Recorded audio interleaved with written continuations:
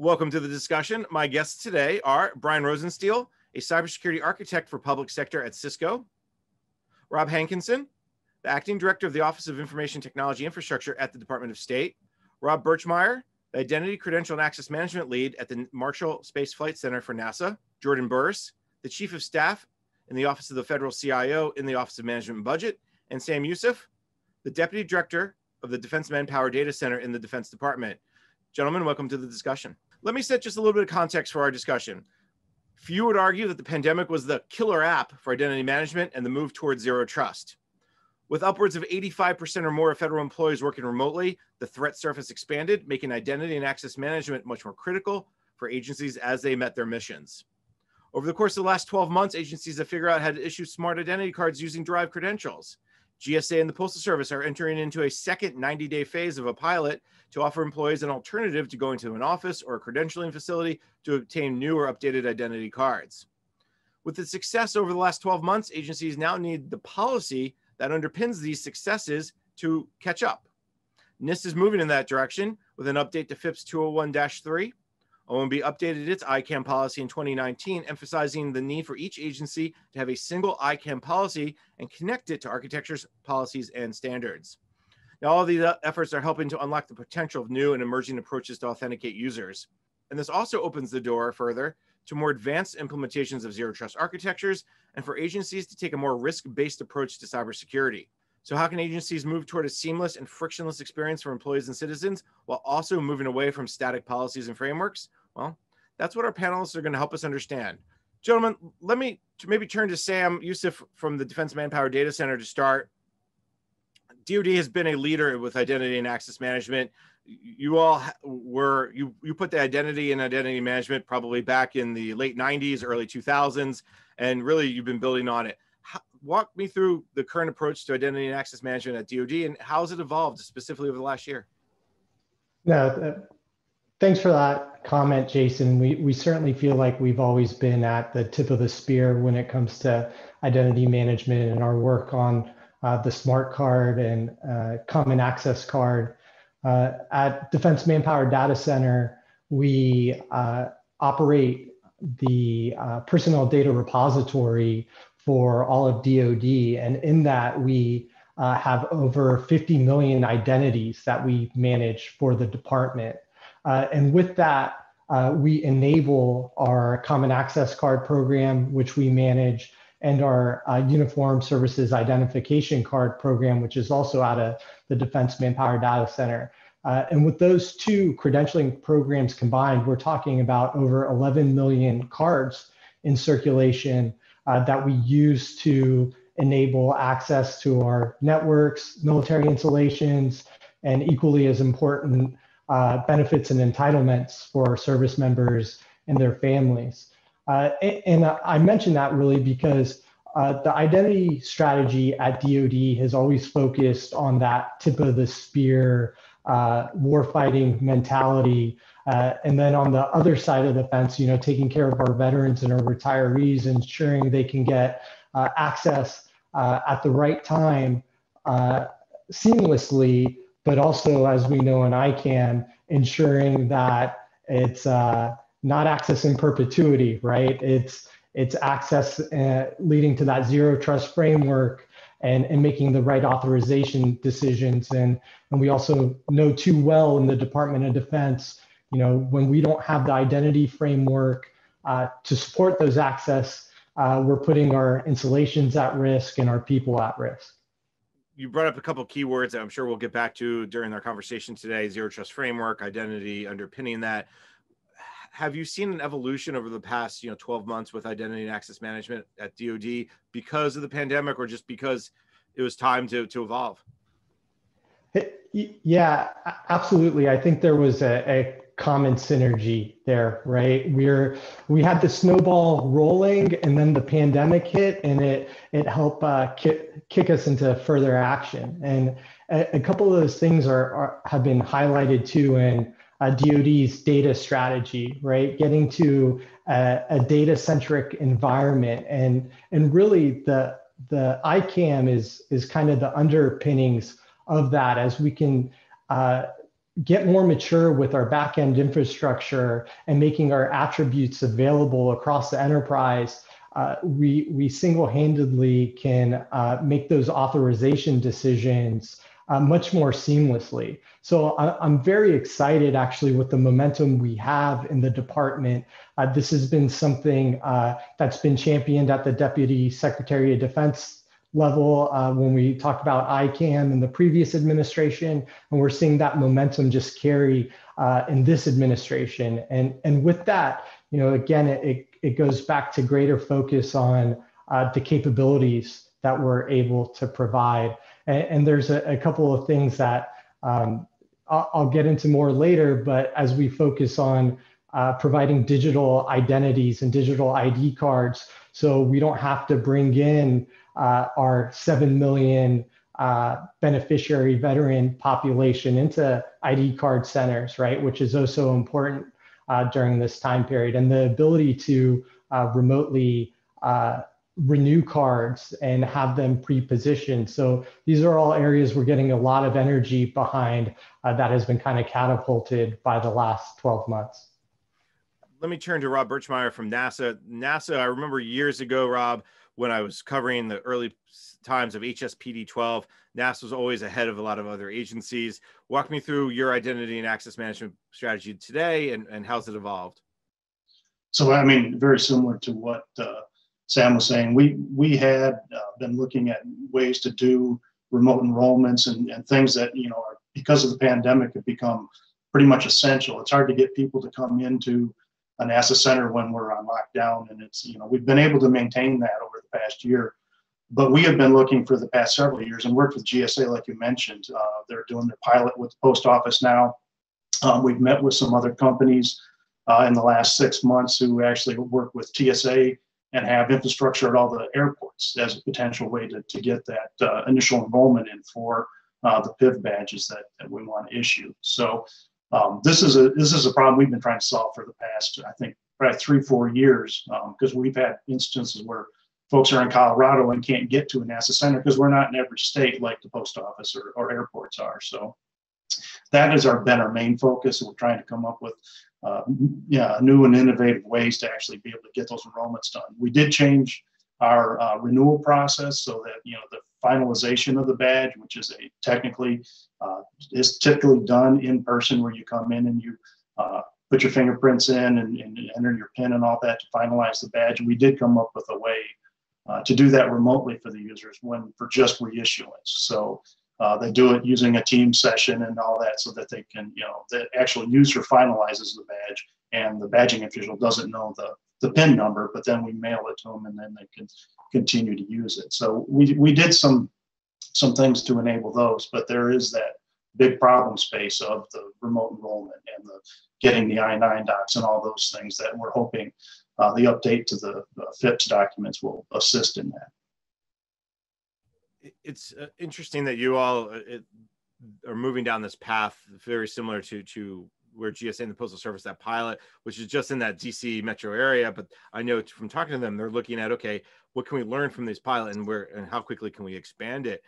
In the meantime, have employees new to NASA or needed to re-up their badge, what have they been doing? Mostly it's been, you mentioned the online piece for reissuance, but what about new employees? What have they done over the pandemic?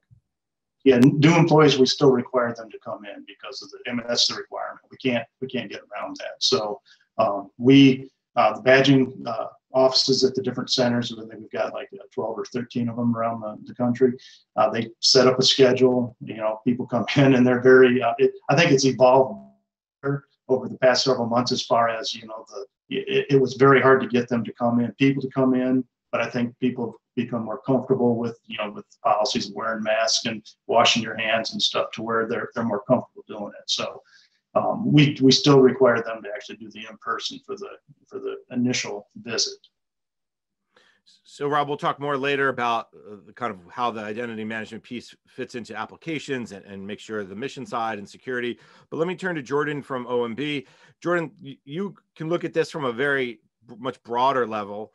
I'm not going to ask you about the identity management policy at OMB, but what are you seeing across the government? What are some of those trends about identity and access management that you would highlight that really have popped up, that really have become more prominent over the last year? Thanks, Jason. And first, thanks for having me. From OMB's perspective, one thing that we're seeing is really just a continued push to accelerate efforts for establishing and maturing identity capabilities. When we put out the memo in 1917, our intent was to reframe how we approached identity management, right? Taking a look at all layers of that, not only the governance aspect, but also architecture and how we were designed, confirming that we had appropriate roles and responsibilities defined for pushing this forward, and that we were really looking at this in terms of not only what we're doing for the enterprise, but what we're doing for the public. I can tell you that from our engagement with the agencies and looking across the board, we see that over the last year there has just been that continued push. Much of this started 4 years ago, right, as we were going through the process of updating the memo across agencies. But I think things like the pandemic just further emphasized the need for digital identity, and then more importantly, I think it's now culturally becoming understood that it is the underpinning or the foundational element for how we deliver services, especially in a digital environment. And so, we're excited to see the progress and look forward to continue working with the agencies as they go forward. I think you make a great point when you talk about the underpinning and foundational element for delivering services. So much of that has come into play over the last 12 months. Do you get a sense that agencies, the acceleration, we hear a lot about VPNs and move to the cloud and the application, modernization and all that happened during the pandemic, was identity also another piece that was accelerated? Meaning, we know about the digital signatures. That's a great story, right? What have we been waiting for, right, Jordan, for the last 25 years to do digital signatures? Oh, a pandemic. But that's one great example of the acceleration. Are you seeing other areas? Yeah, absolutely. So when we talk about, they were, Rob and Sam were both talking about operating in a remote environment. One thing that we have been seeing is more pushes towards accelerating progress or making it easier for the public to engage in digital services. And so one thing coming out of the Social Security Administration, right, there's a number of efforts that they're doing to help make it easier for, their users in order to get accounts and be able to access things that otherwise they would have to go in person to do, right? A number of agencies, you talked about GSA and the Postal Service. One of the things we recognized, especially as the government was flipping to maximum telework, was that we needed to make sure that we were reducing exposure and risk to the public and the employees and contractors that work in the government. So there has been kind of this whole community effort in order to make sure that, we're using digital identity practices to the fullest extent possible to make it easier to do the work that we have to do at the end of the day, right? New credentials are being issued, services are being stood up. We're reframing how we might approach collaboration tools and making sure that we're doing more to, leverage identity really as that core enabler for driving our missions forward. I think those are great examples, and we'll have to follow up with SSA if we can get them to talk to us a little bit. Let me move over to Rob from the State Department. Now, Rob, you guys at the State Department have a different perspective, very similar to DoD with people all over the world, but sometimes you're dealing with parts of the world that has not necessarily great network connections. Identity is going to play a bigger role because of other threats. Walk me through how the State Department's identity and access management strategy has evolved over the last year or so. So the strategy really hasn't evolved over the last year at all. It's been compressed and accelerated quite a bit, as others have mentioned. We started down a enterprise access management solution about 3 or 4 years ago. We started with a Tiger team of all of our regional and functional bureaus from across the Department of State. And if you know anything about the Department of State, all of our IT services don't rest under one house. We have a bunch of individual bureaus that kind of have their own little silos. And we've been working for years to collapse and consolidate those. But we just weren't there yet. So we had bureaus with individual needs and requirements and varying degrees of their own access management solutions, their own identity providers. So when we started through this effort about 3 years ago, we brought them in and we talked about what their needs were and where they saw where their systems were going and where they were going to need to be in the future. So we went through, I believe it was 10 different products through this Tiger team, evaluated. We had the companies come in, talk about their strengths and their weaknesses. And we settled on our solution back at that time. It was a very versatile solution. And it was the right solution for the Department of State. Fast forward to the beginning of COVID, we implemented that solution. We were slowly rolling people on. We don't have a strong telework culture at the Department of State. We come into the office and we do our job and we leave. You know, we've got consular affairs issuing passports, and these are sort of things you've got to do in person. Very few could actually do the job outside. On any given day, we would have 2,000 people teleworking, and that would be about it. And that's not a lot after with 120 some thousand users globally around the world. So the COVID has really changed our culture significantly over the last year, quickly ramping up to expand remote telework services has really changed our culture. We are now bringing on more and more applications where before it was kind of a slow roll. We slowly kind of brought people in and converted over the individual bureaus' applications as they saw fit, as attrition helped. But when COVID hit, we weren't capable of doing that anymore. We couldn't take our time anymore. We really, there was an explosion of bringing the different applications and the users on into this one instance that has now just grown and grown, and we look forward to building off of that. We've had huge pilots for stepping into zero trust environments. We haven't piloted a complete zero trust solution yet, but we've got different pilots going on that test different capabilities with that. And we really look forward to the day that we can leverage zero trust technology completely. And I believe Sam said that identity is the underpinning for zero trust. So we're getting there, and this provided us that push that we needed to get to that zero trust infrastructure. And we could talk a little bit more later about our plans and how that's going to be an absolute game changer for the Department of State and saving costs and improving security. Rob, I have plenty more questions for you, but let me jump over to Brian real quick to get him in this segment here. Brian's been very patient. Brian, let's react to what you've heard from the panel so far. There seems to be some common themes. No, absolutely. And these themes are what I've heard throughout, not just, with our speakers here today, but through everyone that I've talked to throughout the federal government. Identity didn't change with COVID. In fact, it never really has changed going back to the earliest days of identity management. I think what changed was our understanding of what identity actually meant. Jordan said it best when he talked about digital identity. When we really embraced and understood digital identity was beyond just the person behind the keyboard. It was everything involved within that authentication request. And we took a lot of that for granted. Before COVID, as Rob was saying, people went to work, they went into the office. There was a lot of perimeter security, that existed that we could use to establish that initial trust and just allow that authentication to proceed. When we moved to a telework environment, that changed the game.